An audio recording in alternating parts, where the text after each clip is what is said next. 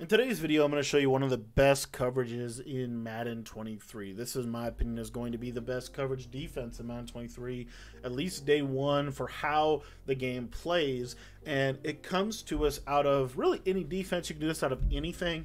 I personally prefer a nickel normal or a big nickel style of defense. You could also do this out of dollar, but I do like the nickel normal for this. And the play that we're going to be going over today is Tampa 2, but there is a little bit of a tweak to it that I'm going to show you in the beginning of this video. But before I do want to let you know that if you want to get our entire Madden 22 library of ebooks, you just need to join our Patreon. For just $10, you get access to all of our ebooks. We got over 20, I think we got over 30 ebooks released in Madden 22, and a lot of those are going to carry over into Madden 23. We'll also have a ton of stuff for Madden 23, so it's a great time to sign up for the Patreon right now. The link is in the description below. And this is a really good defense, but here's what we're going to do. This nickel normal is in the ebook. You get the full ebook in the Patreon as well. But what you want to do here is, if you take a look at the bottom of the defensive play call screen, you're going to see where I can click random nickel, I can create coach adjustments, substitution, random play, but I can also select packages. And what this means is by moving my right stick, I can put different packages on the field. And the package we want to put is FS1 inside. What FS1 inside does is it puts a safety at the cornerback position. Now, this will change some of your pass rushers, so you want to make sure to go back through and make sure that you have your best pass rushers subbed in. I think that's a really underrated tip. And then also make sure you have your best cover guys wherever you want them. So I'm just going to go through and do that real quick. And as you can see, this is what I have.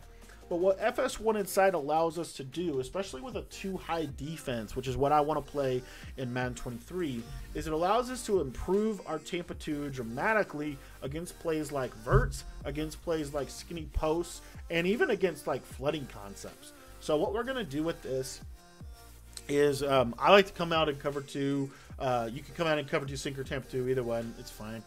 And then we'll show you how to set this up. Now, we want to do all of these things before we shade our coverage down. What we want to do is we want to pinch our defense. You're going to see this is going to create our core alignment. We can send pressure from this. We can play max coverage from this. It's a great little alignment. It's a really good defensive alignment for you to start off with. Then what we want to do is kind of go crazy with our adjustments. So these deep halves, and I'll just show you kind of the issue, and then we'll talk about the solution. So this deep half on the right side, if they run a play like verticals, if they have enough time, this wheel route will kind of clear this cloud and will absolutely be a dot over the top, okay? Sometimes even a one-play touchdown, depending on who you're playing. Another thing that's really good that you might have seen, like this is something that, you know, Skimbo has really made famous this year, at least in my opinion. It's been a great play for years in Madden, but this year it's really good, especially against cover 2 and cover 3. That's the bunch trail concept, which is basically the skinny post on the left side.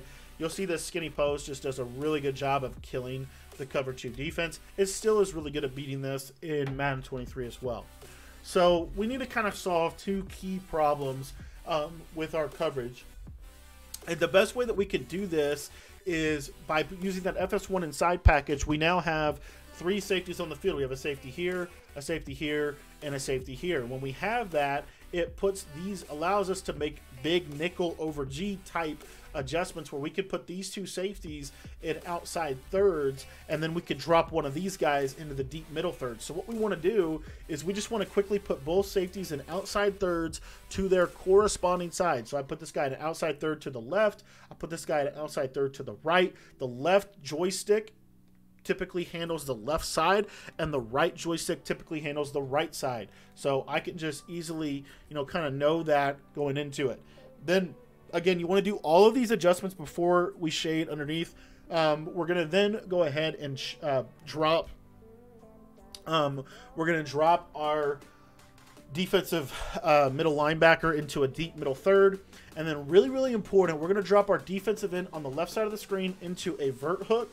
And we're going to drop our defensive end on the right side of the screen into a bluff blitz. And then really important, once you've done all of those things, then you want to shade outside and underneath. And what we'll see with this, I also like to re-cloud flat this outside corner on the right side.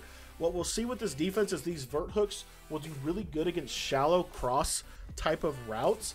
And basically what we need to use her is any crossing route, deep flood, from the wide side to the left side. So as you can see, we get great sheds, and then as you can see, everything is absolutely blanketed underneath. Let me jump into instant replay and kind of break this coverage down for you, and I'm going to give you an alternate setup as well that could be really good for people that like to flood the solo side with different types of routes. But what you'll see here is this vert hook and this 3-rec really can blanket this route. We also have the wheel route defended, and then that vert hook's going to come down and play that. You can throw this like in that little tight window there. But another thing that I want you to notice is this wheel route that was killing us in cover 2. It doesn't beat this because this outside third is there to defend that.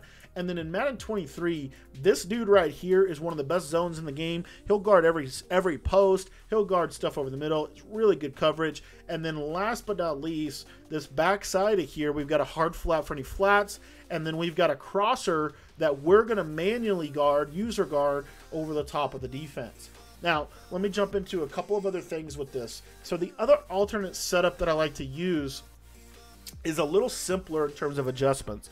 But what we're going to do here is we're just going to hard flat. We're not going to do any shading. We're just going to bluff blitz on the right side, and then we're going to hard flat that defensive end. We always want to make sure our user's blitzing. That's what's going to allow us to get sheds by blitzing our user and having one of our defensive linemen be a bluff blitz, which is where this 3-rec hook comes from. We bluff blitzed him. This is a great way to get great sheds. So what you can see with this now is, let's say that they're running kind of the flood play, if you will, something like this. This is a great defense for this because we have a double flat over here on the left, and then we can kind of lurk the middle, and as you can see, that forces them to have to check it down underneath.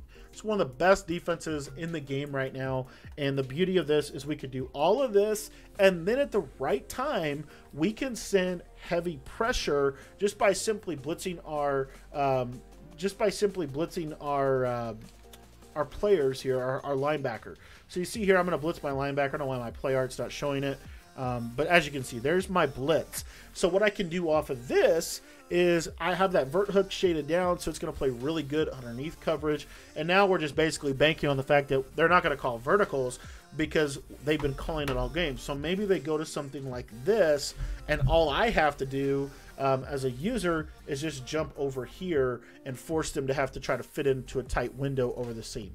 Thanks for watching the video. This is going to be one of the best defenses in Madden 23. You can do this out of nickel normal. You can do this out of a lot of different defenses. I think nickel normal is actually one of the better ones, mainly because of the pressure and the match coverage and the man concepts that you can pair with this. Nickel normal is really good, especially if you want to have 2 high safeties to be able to always roll your coverages into different types of things. Thanks for watching the video. If you want to learn more about this defense, make sure that you join our Patreon. The link is down in the description. Gets you access to all of our ebooks. Thanks for watching, and if you want to sign up for it, head down to the description and click the link down below.